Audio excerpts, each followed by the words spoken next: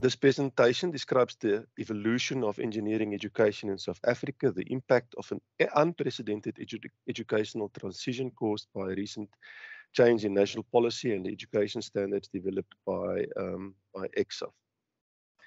So it's really important for us to start with some history. If we don't know where we come from, we won't know where we go to. So it was only in 1968, coincidentally, the year that I was born. So that's exactly about 55 years ago, that the Professional Engineering Act governing the professional registration of engineers was promulgated in South Africa.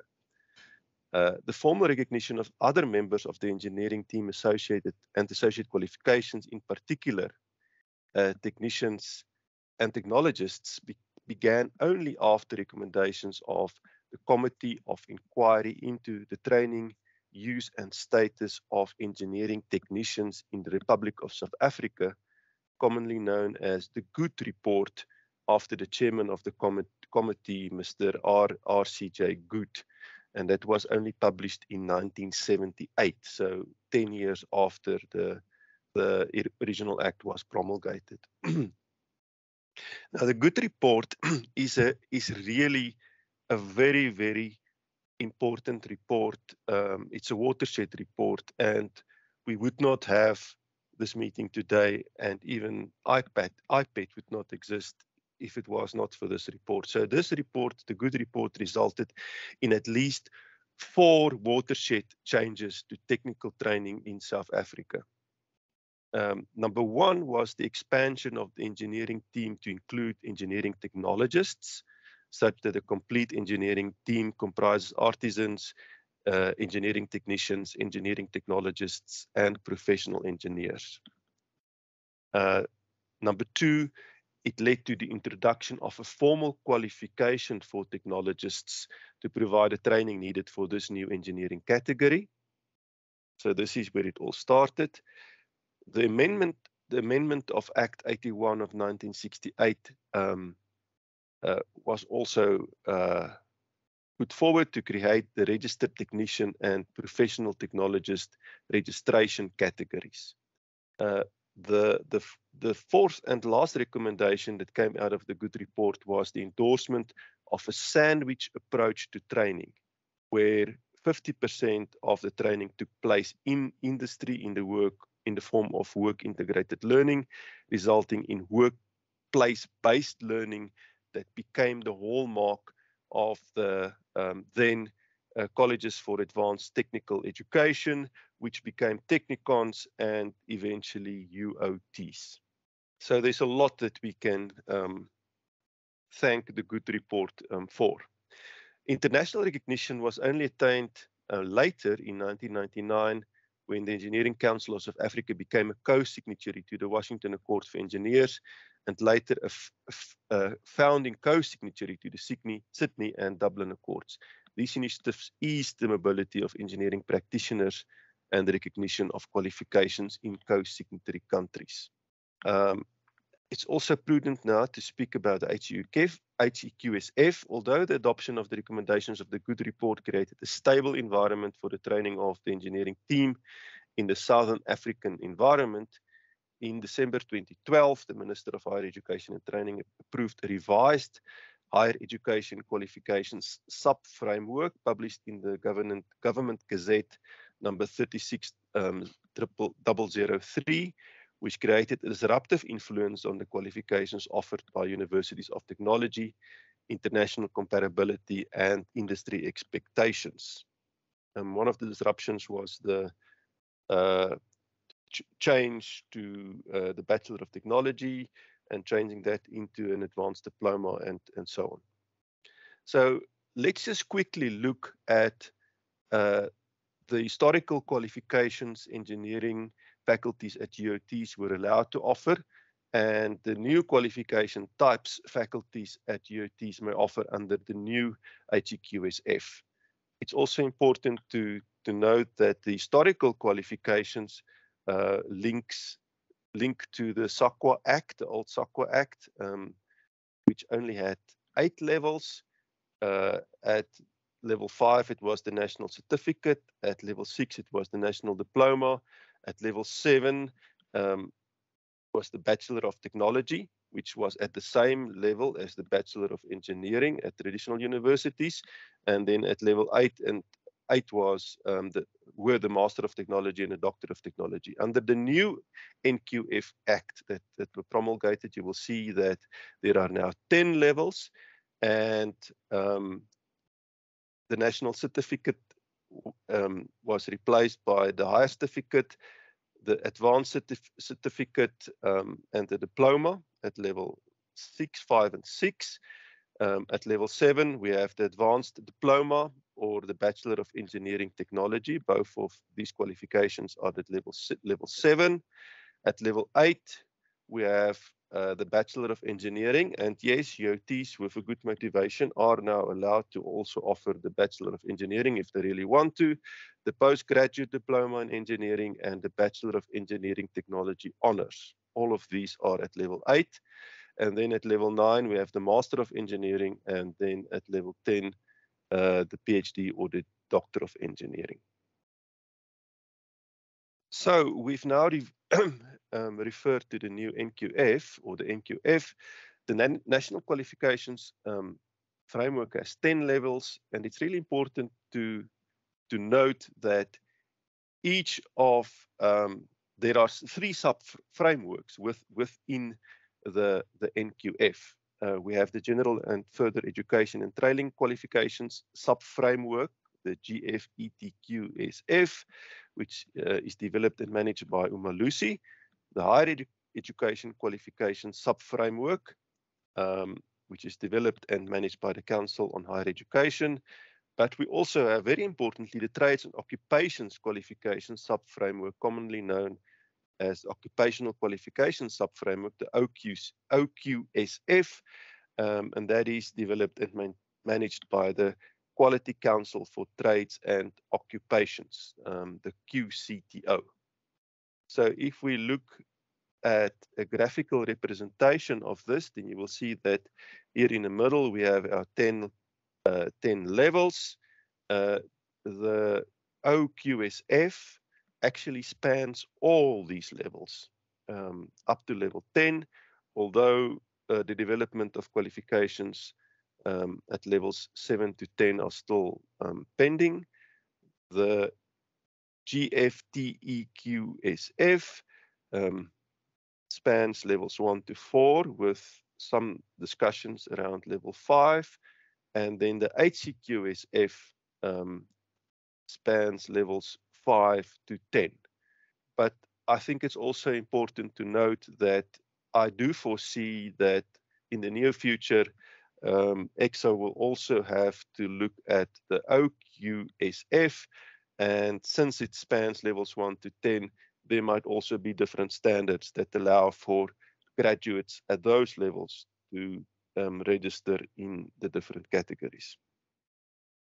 If we look at the HQSF menu, then we see that we have a variety of different qualification types from levels 5 to 10, starting with the higher certificate, an advanced certificate at level 6, a diploma at level 6, a diploma with workplace-based credits, also at level 6, an advanced diploma at level 7, a bachelor at level 7, a professional bachelor at level 8, a bachelor honors at level 8, a postgraduate diploma at level 8, a master's at level 9, and a doctoral degree at level 10.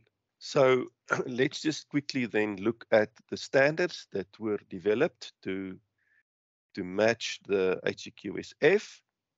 There is a higher certificate in engineering at level 5 that has 140 credits with at least 120 credits at level 5, specifically aimed at engineering support occupations.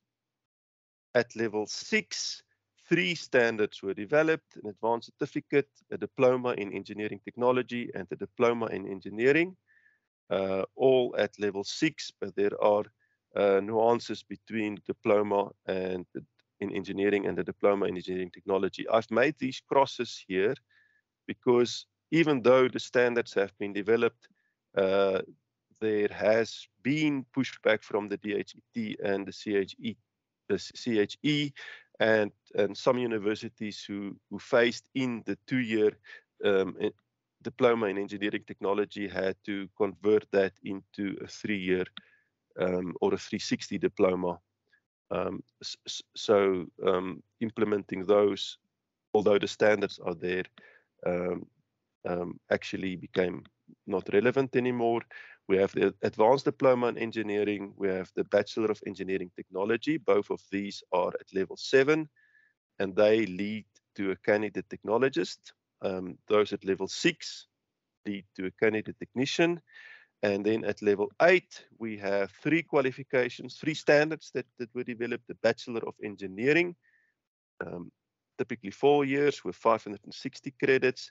The Bachelor of Engineering Technology Honors with 140 credits, at least 120 credits at level 8.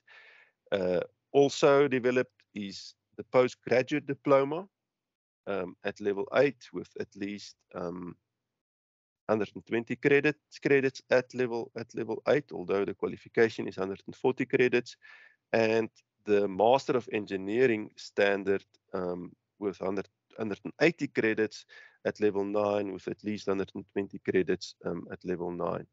And the question that you might want to ask is, why are there honors, postgraduate diploma, and Master of Engineering standards developed if UOTs only are allowed to register candidate technologists? The answer is that, in fact, in the spirit of the HCQSF, universities of technology or traditional universities, if they want, have the opportunity to present a package of qualifications together for accreditation. So the Master of Engineering mentioned here is in fact a professional master's degree, and if a University of Technology then wants to present the BEng Tech, for example, the BEng Tech Honors and the Master of Engineering professional as a package of qualifications to the Education Committee, then someone with an MEng can also now register in principle as a candidate engineer. Although we are waited for with bated breath for a University of Technology to actually use this opportunity and take the lead and make that happen.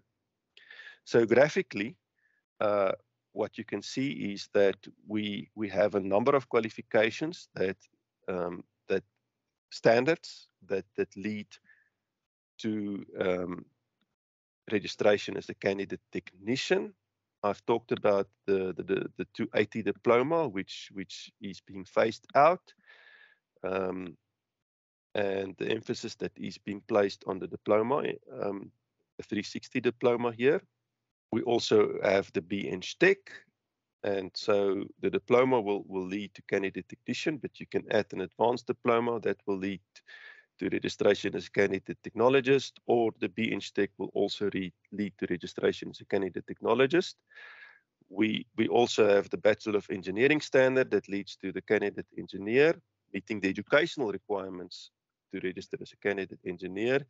And then the 3 newest standards developed are the BEng Tech Honors standard, the Postgraduate Diploma standard. They are at the same level and more or less have the same outcomes, and then obviously the Master of Engineering, which is a professional education that can also lead to registration as a candidate engineer. So there are now 2 arrows pointing to this block here, and in principle, although it still has to be tested by institution, there could now be seamless mobility from any level, any category of registration to any other category.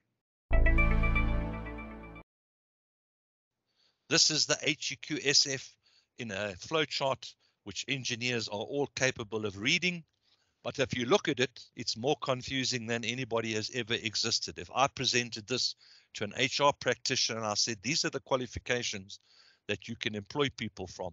And yes, okay, it shows you the level 5 HCQF levels, level 6, level 7, level 8, level 9, and higher. all very nice. And it shows you where you can go to become a technician, a candidate technician, candidate technologist, and candidate engineer. And there are arrows going all over the show showing you that there are various ways to get there.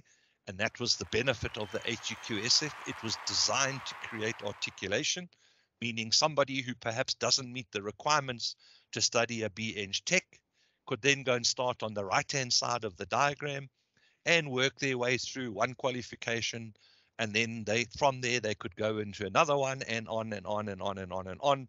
And Bladen Zamandi's words were, you could start off as an artisan and one day you could have a PhD. That was the concept of the HEQSF. And I emphasize a concept because when you try and make it work in reality, there is a very, very, very different story. There is still some compartmentalization between the UOTs and the universities of science. This qualification clearly shows you that a 420 credit BET degree should be able to be articulated across, if you see the P1.3 route, into the BEng degree, which is good for industry, because if you've got a talented youngster who maybe based on their poor schooling or secondary education background did not meet the high and mighty entrance requirements for University A, which is A's for maths and science, or B's minimally, but they excelled on the BEng Tech, it's a much cheaper option to take that candidate and go and pour them into the BEng and allow them to progress through and do the remaining credit. But there are rules to the game. There is a national requirement by the Department of Higher Education where you may only transfer 50% of a qualification from one completed qualification across to another. And like I said earlier, I don't know too many employers in the profession, certainly in the profession in which I am in, which is the civil profession, that fully understand the magnitude of this new thing or animal that has been foisted upon them. And lo and behold, look at the hand. It's again showing you nothing has changed in the science universities. The science universities still offer a BSc Eng or a BEng. Yes, they've now got a credit allocation to it, and I'll talk a bit more about those in a moment. And from there, you can progress on to a master's degree.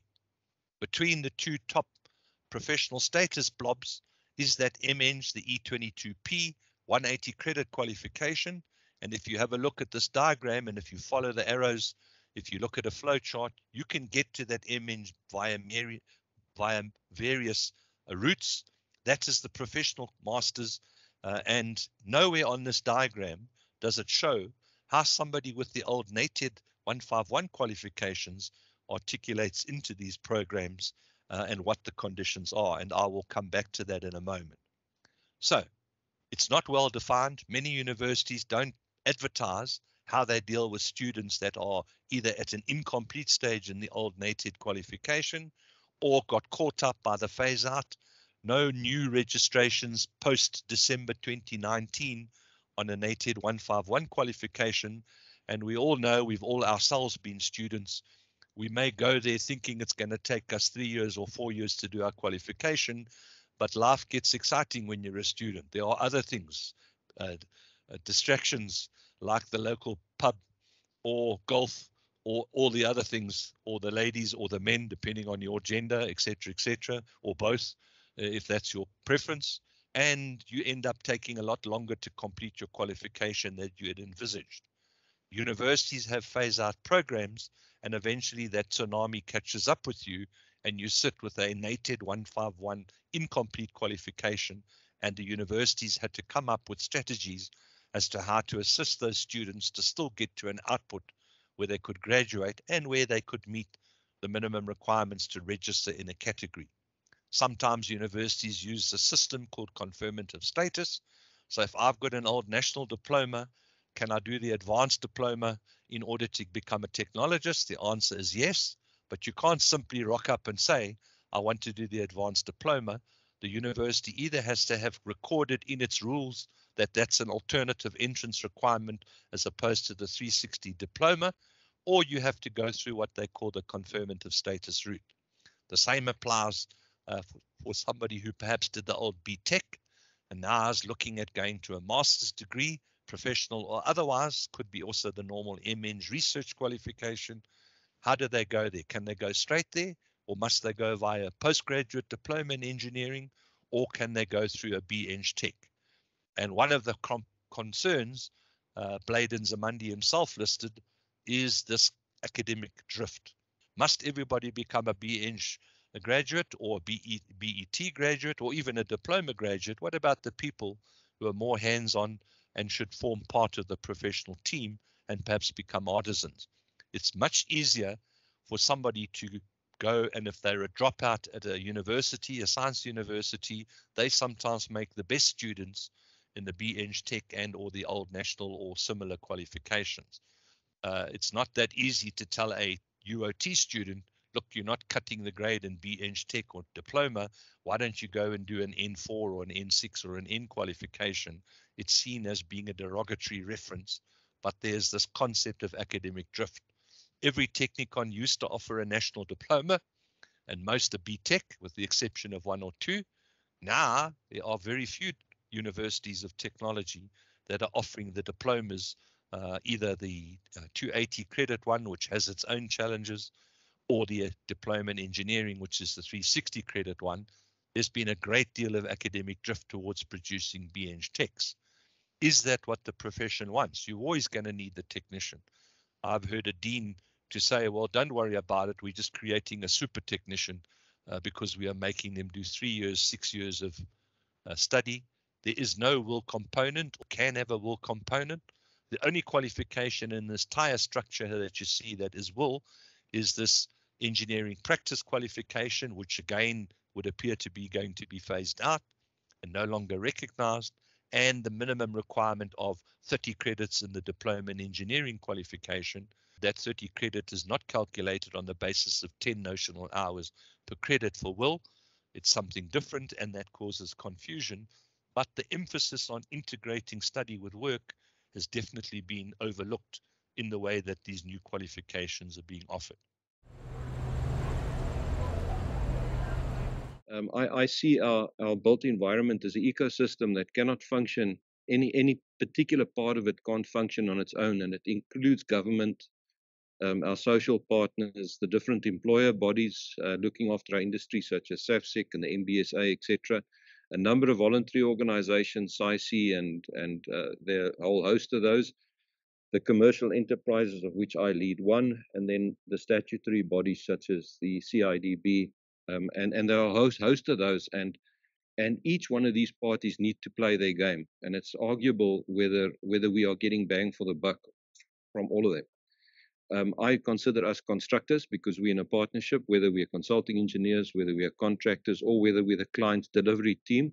We deliver the service to South Africa Incorporated. But fragmentation is endemic. We should be more collaborative, and there's a pressing need for delivery. I listened to Imta Sulaiman from Gift to the Givers this morning in a very passionate talk. And he said, it's amazing how we can get things done if there's a crisis. Everybody moves aside for the fire truck coming past.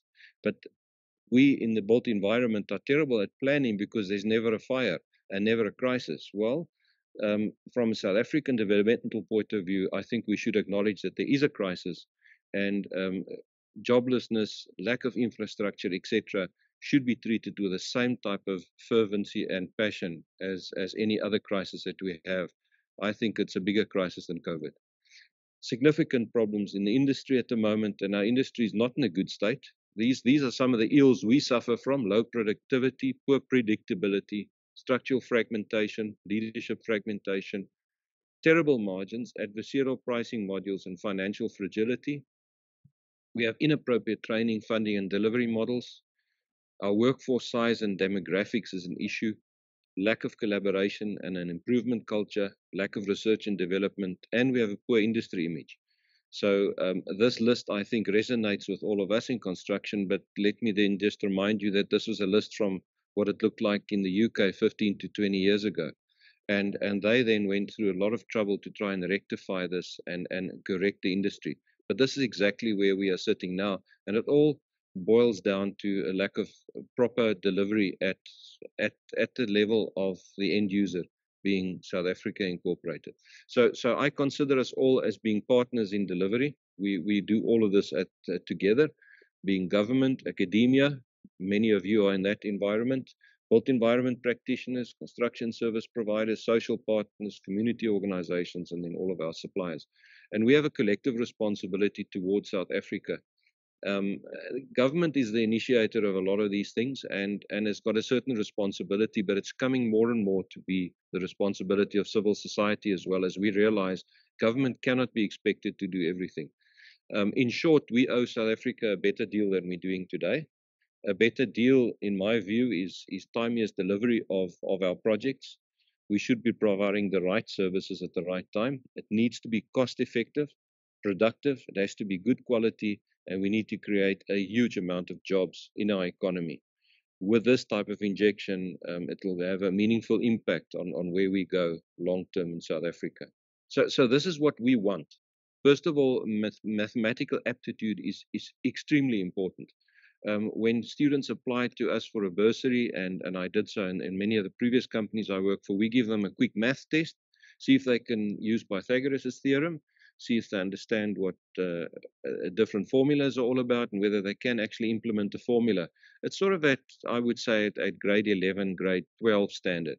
And we have a huge amount of students that don't pass that. They simply can't get past that point. And unfortunately, we don't continue any interviews past that. We need practical field survey and setting out. It's very important for us. And in future, it's going to be more towards telematics, drones, survey, and GPS, but it's already necessary for the guys to be able to do that for us. We find that in many cases, we need to do a survey boot camp of about 3 weeks when students start their employment, and then they need to learn how to survey. Construction scheduling and planning is important for us. Planning, organizing, and control of activities in the built environment. Then temporary works design is often overlooked, and many of the technical degrees that come out, we expect them to do limited structural analysis, but at least be able to calculate loading on support work, on shuttering and access scaffolding, and then to design it. They need to design basic services and utilities. What does a site layout look like? How do I create a water point for a water truck? What pipe parts do I need to buy? What does a pump work like, etc.? They need to understand positive suction pressure and things like that. Excavations and associate support planning is important. You know, when you have an excavation collapse, everybody blames the contractor and the workers. It's not the worker's fault. The worker is killed. It's the engineer on site that needs to decide whether an excavation is safe or not. So that to me is very important. And it falls under temporary works design. Plant selection, utilization, management, and maintenance, quantity calculations, and then creating certificates. A very important point is occupational health and safety management with the legal obligations associated. And these are significant in our law. And you will be prosecuted for getting it wrong. And by rights, you should be if you are negligent in this. And we find that many of our students come with no apprehension and understanding of the responsibility that they have for impacting safety on site. Quality assurance and quality management processes and programs, they need to be able to understand. Human resources management and industrial relationships is important. They need a basic understanding, and we obviously have to train in practice for that as well. Materials that we use, they need to be very proficient in understanding the materials and the attributes of that materials.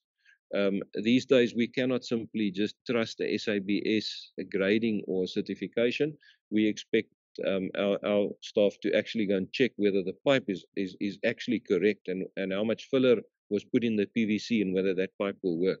So they need to understand the composition of those materials and how it should be used in the construction process. And it includes things like crushed aggregates, concrete, soils, road materials, etc. And then lastly, drafting and the ability to draw and read drawings and understand them is a big deficiency we're experiencing from our students out there in the field. They need to interpret this to many other people, and they in the front line in that regard. So those are the skills. I've listed some attributes as well.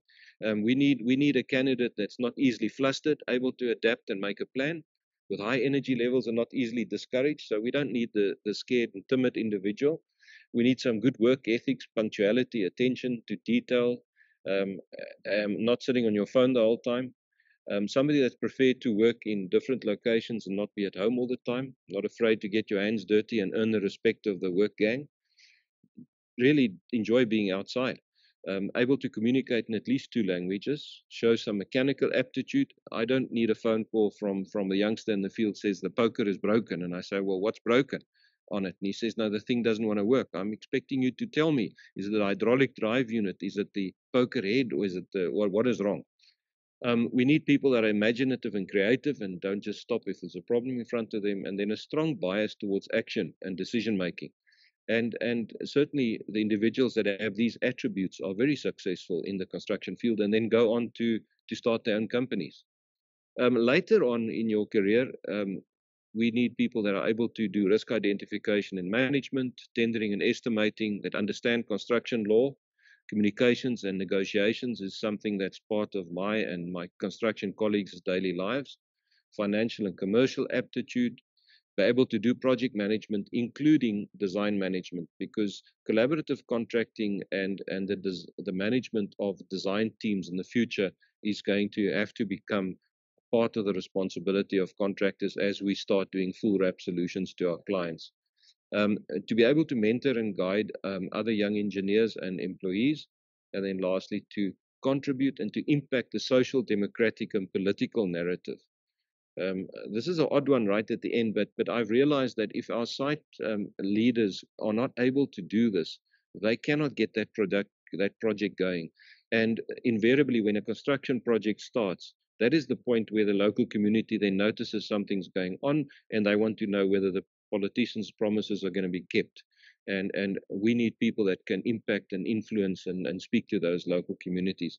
It's a skill that I didn't think was going to be necessary, but certainly it is in what we do. So just a few comments on the new qualifications. The first thing is that if you had to ask me, can I exactly explain what the new qualification is all about, and more importantly, why, I would say no, because I've got a very low understanding thereof. And more importantly, the true motives behind some of these changes, I really don't understand. I don't understand what the impact thereof is supposed to be in the products we generate. The drive to register with EXA, in my view at the moment, is quite confused by the potential registration for SACP-CMP for our staff as well. So we are finding when we pressure our youngsters to say, you need to go and register and you need to have a professional qualification in totality, many of them say, well, my quickest and easiest route is through SACP-CMP, and EXA has forgotten. I've always had this problem that technicians and technologists didn't have it top of mind to register when they work in the construction environment. But it's important for us because a registered person, you may argue that you need a registered person to be able to take the safety leadership on site just for one. So I've always been in favor of this, but we sit halfway between EXA and SACP-CMP registration, and it's quite difficult to get our guys registered from their own motivational point of view. And then it's not simple to be registered at this point in time. I must say, I'm quite jaundiced about it at the moment. So the 1 year practical training was very valuable, and we are sorely missing it at the moment. Graduates need a lot of in the field training after graduation. I mentioned that. At the moment, supply outstrips demand, but we still battle to find the quality candidates. Graduate expectations of the actual job initially is frequently mismatched, and it is a huge problem for us. From my point of view, faculty members need to connect with the construction industry much more to be able to impact students better, and to also, let me say, calibrate their expectations to some extent and create a realistic world in which they're going to be entering employment. Yet the last time I saw a lecturer saying, can I bring some students to site, or can we give them some site exposure, or at least give me the exposure? I prefer actually to give faculty members exposure to what we do, because that is then taken forward into class, because those faculty members have this quite important role to play in the lives of young people.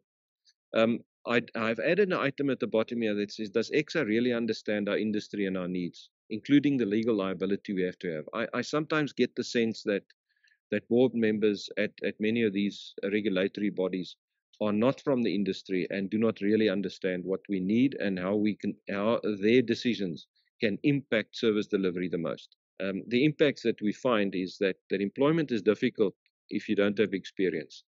From an industry point of view, there's a high turnover of technical university graduates. I'm not sure why. It may just be the type of business we have. The quality of the graduate, your product is questioned. And yeah, I have to be honest to say that when we have a list of applications and we have to sift a application list of 200 applications for young engineers out, our first cut is to look at where they studied, and it's totally wrong. It's not right to do it this way. But we see that the products between the different technical universities vary greatly. And again, apologies for using the term product. So we're starting to select very carefully, and we don't simply trust the qualification. We want to see what the student can do.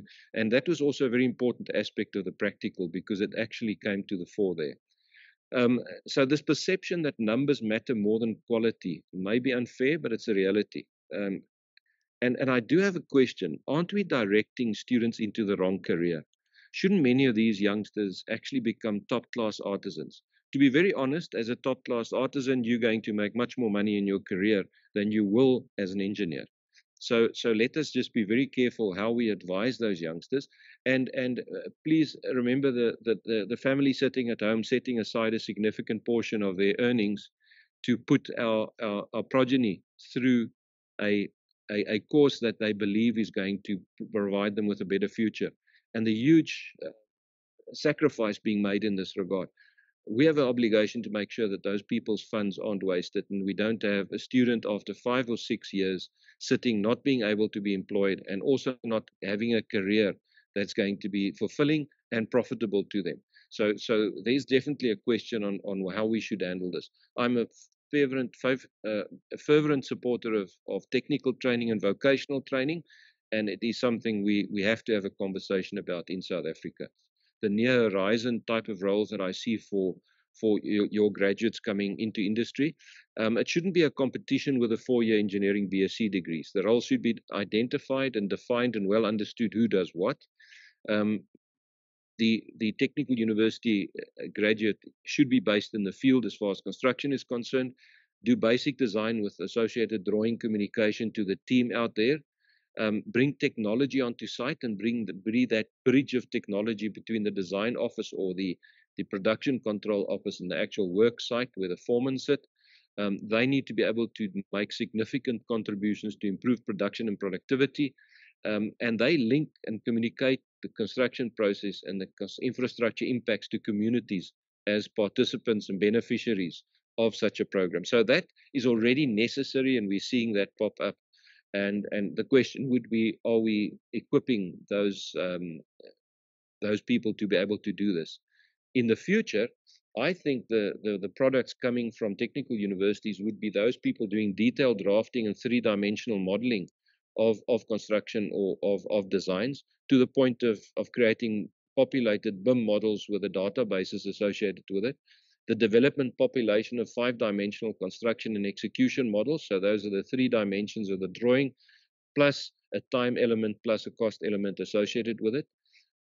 Drone survey operators and manipulators of large volumes of data as far as drone surveys is concerned, those people will probably have to come with a qualification that is currently being produced by your institutions. Gamification and simulation of construction, complex construction processes for exercise and safety reasons becomes important, and you need somebody with a technical background to be able to do that, not just the IT background. On-site supervision is still extremely important, and you can't email a gearbox of a D7 bulldozer to Ethiopia, but you still need a person there, and you need a person that's able to email and communicate to actually get that gearbox there. So there's a technology link between the site and the design or the project's mainframe. And that's got an associated high level of recording and reporting associated with it. And I see those individuals on site having a high aptitude to be able to do this crossover and to do this link, which currently is missing on those sites. And then maybe this is a bit blue sky, but operating or programming robotics for very complex and expensive machinery, or to operate that machinery, why does one need a 3-year technical diploma for it? Well, if you were in Germany and you went to a technical university there, you might find yourself in that position. Fancy piling rigs and marine construction equipment need highly skilled people to understand what the machine is telling them and how that impacts the design. I've got a few what I call challenge questions to you. So first of all, this illusion that a future lies in tertiary or non-vocational training only persists. I don't agree with it. There is a very strong future in in vocational training as well. I'm challenging you by saying we do not attract students and advise them to persist where they may be far better suited to a pure vocational program. And this is the comment I made to say that are we driven by numbers and motivated by this perception, driven by a funding model in tertiary education? Is that true? I don't know. Then what's the value proposition we market to the students and their parents who offer everything up for their children's education? Can we be sure with our hands on our hearts that we are providing the value they need? With study funding barriers lowered, should we not focus much better on pre-selection and selecting the candidate suited to the career and be in the correct lane for a rewarding career? We have virtually no career guidance happening at schools. Who is going to do this? And is the pre-application process, which is a year in advance of a student joining you, is that process not well suited for this?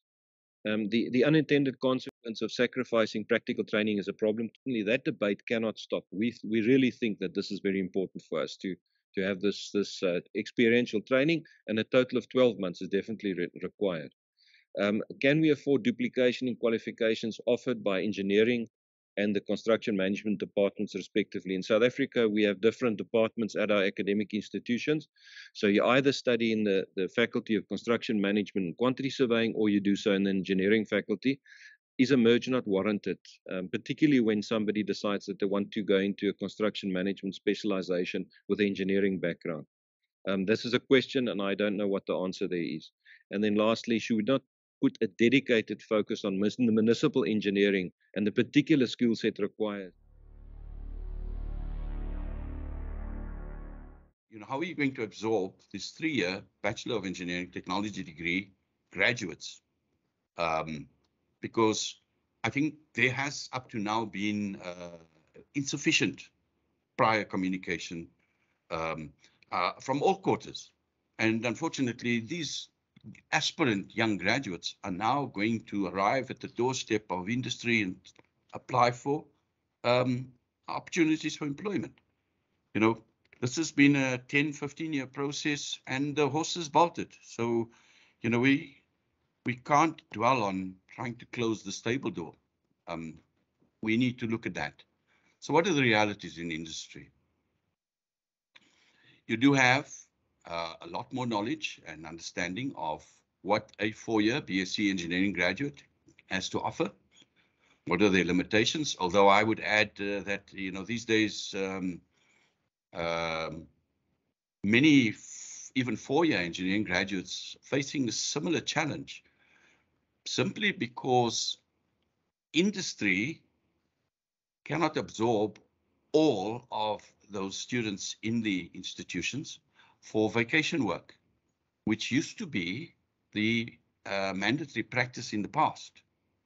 And those who are fortunate enough to have secured bursaries are likely to have that opportunity with companies who might be their bursars.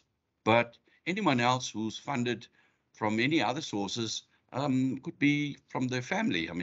From the, may have difficulty. So we sit with this invidious situation that industry now has to consider, how do we absorb both 4-year BSc graduate and the 3-year, neither of whom have any level of prior work exposure, and I'm talking in the main.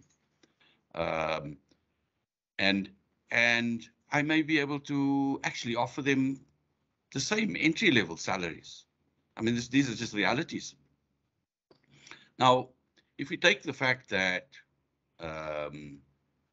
both have no real work exposure in specific to how consulting engineering companies work, and many, in discussions with many of them, would love to absorb many more, but unfortunately, the Pandora's box around, and the Competition Commission, unfortunately, continues to misunderstand the need for the publication of a fee guideline that helps to guide what should be a minimum fee that engineers would charge as in their consulting capacity. And so you have this downward spiral on fee incomes and discount for these professional fees, and still expecting the same services. But at the same time, companies then end up, because their profit margins are slim, they have to limit their investment in overheads and entry-level employment. About 3 years ago, I spoke to one of our member companies, a senior person, and their assertion was the setup costs for somebody that they take on is no less than about 70,000 Rand upfront. And that's for workstation and every other bit of equipment and access that they would have to afford such a person. So they do take on a few, but probably not enough because they can't afford to. And that's because of the shrinking fee basis. In fact, if you look at our figures, employment figures in consulting over the last 6 years, it's gone down significantly. So that's quite a large amount of people to have been lost from the industry. But that's a factor of the economic activity, the investment in the country on what we call gross fixed capital formation. And if we have a look at this particular slide, which is its most recent indicator of consulting engineering fee earnings as a percentage of, let's say, of construction, of the construction costs, for example, would be the blue lines, the blue bars, vertical bars, but red off the left axis. And so that's roughly, I'd say, about less than 2.5%. And then if we look at that same figure, and bear in mind, if you look at the irregularity of the bars, you will see that from 1997, the horribly cyclic nature that we see has a direct bearing on the income earning potential of companies and their ability then to absorb every graduate. And then likewise, if you look on the right axis, the percentage of fee earnings as a percentage of GDP over time also has fluctuated dramatically. Where in about, let's go to our glory years, say about 2008, was sitting at nearly heading towards 0.6%, and present day we are below 0.2%. So I think the financial context matters, and it unfortunately is something that has affected the ability to absorb these many graduates. What course of action do we, as professionals, practitioners, and everyone in our areas of influence is? Firstly, we need to encourage our decision makers to get, firstly, the construction industry recovery plan on track. And then, even more importantly, because the construction of infrastructure has been identified as a key catalyst for our economic recovery plan, one being a factor of the other, we need these to happen rather quickly. And of course, I'm not going to dwell on the current situation regarding the SANRAL's cancellation of significant projects. Is really, I think that somehow maybe somebody was facing in the wrong direction of the goalposts. And certainly this could be a significant setback.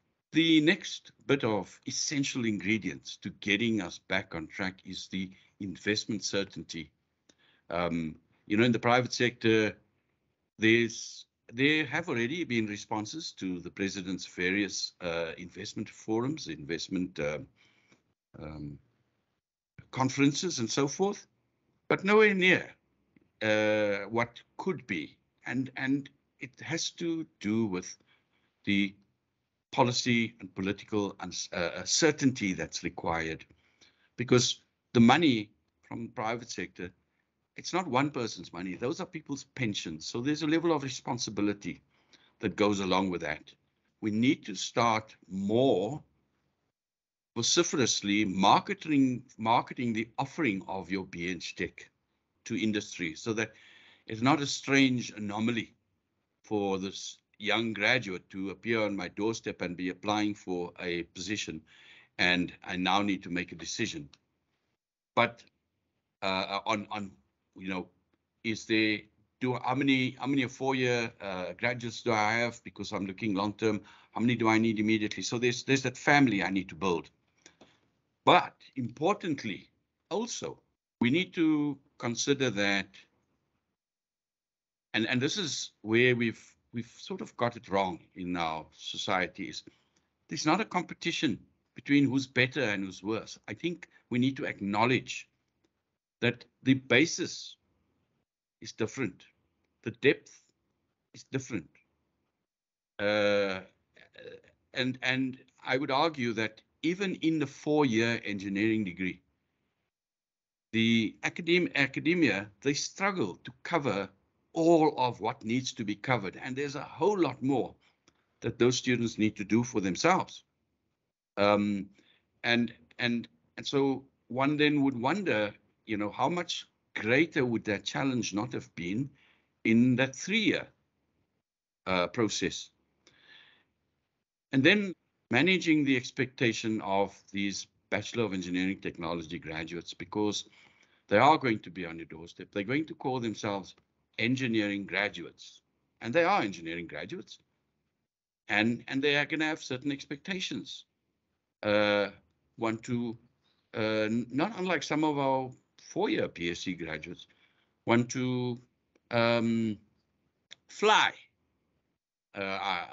before they can even crawl. Much like young children, we've got to first learn to crawl properly, then we walk, then we run, and then we fly. As graduates, and I was there as well, we immediately walk out of the halls of learning and we want to walk on water, or we want to fly. So we need to manage those expectations. And I maybe sound a bit flippant, but it is what it is. I think we have that situation now. And I do believe that our young people, our future generations, should not be the victims to unintended consequence of attempts to solve what was the original problem. The original problem was the absolute cyclic nature of the rollout of infrastructure over the last, however many years, let's say over 20, 25, nearly 30 years.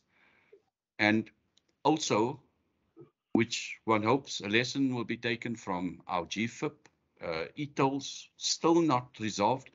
Consultation has to be thorough, and then how do we solve this for future and avoid such own goals? Is that there must be a much stronger collaboration between industry and academia.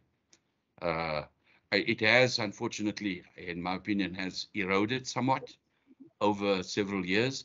We need to get back to how do we just collaborate. And it's not industry then trying to dictate to academia that people should be able to do. I think it's important that you get taught how to think first, and then in that process, if some of the to-do aspects can be imparted, that certainly helps.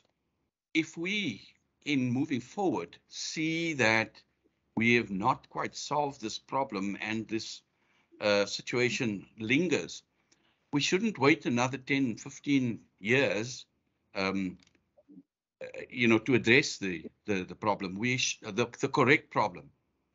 We should then proactively act to avoid a repeat of the same. And my plea, because most engineering practitioners, we retire eventually, and if we look at the age profile of many, you get to the retired and active. I'm not yet at the retirement age, and hopefully, should there become a need for this rethink and so on, that hopefully there's sufficient institutional memory that we would have preserved to inform this decision making in the future, because I think, unfortunately, we do have a habit of losing that. With that, colleagues, I'd like to thank you for listening.